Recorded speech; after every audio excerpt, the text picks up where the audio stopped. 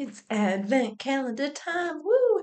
Hi, everybody. My name is Julie. Thank you so much for watching. We are doing our next Advent calendar day, and I'm excited to show you because the last 2 weeks was kind of so.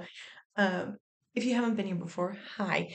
I opened up this box. It is not actually a clearance box. It's just a pretty box that has drawers, so it's easier for me to stick samples in for me to try.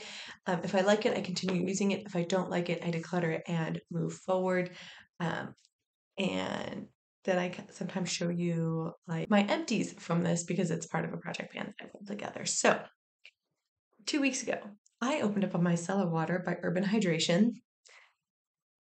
And I didn't use it once.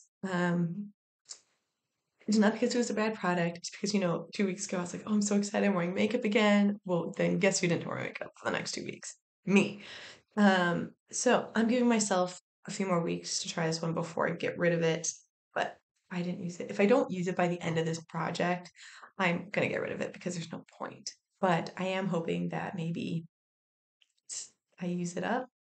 It's not that big. It's like one.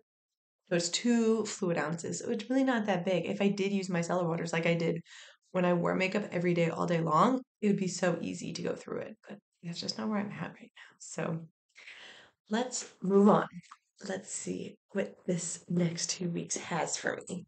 All right, we get to go to door number 9 here. And let's see what this is, a fragrance. And this fragrance is Nest Indigo Eau de Parfum. This is actually good timing. Well, it's good yet not good timing. I am about to end a fragrance that I'm using currently that I've been loving, but I was hoping to go back to my I can't speak. I was hoping to go back to my fragrance project pan, but we'll use this one next. This is from the Nest website, and it is this. The spray is well, I have a roller ball. That's okay. The exotic fragrance that is exploration of the Mediterranean with notes of Italian lemon, orange bergamot, Moroccan tea, cashmere wood, and wild figs from the south of France. Well, there you go. Behind the scent. Oh no, that just tells us about it. But so this is what it looks like. That's not too shabby. Okay. I like fig. I like bergamot. Moroccan tea is an interesting scent. To me, a Moroccan tea is like a mint tea, and I don't smell any mint in here, but they're probably using it to describe something else. It is, I feel like that's light and fresh. That's not super fruity. I do tend to prefer fruit scents, but I will give this a go. And this is how much? Oh, they printed over that 6 milliliters.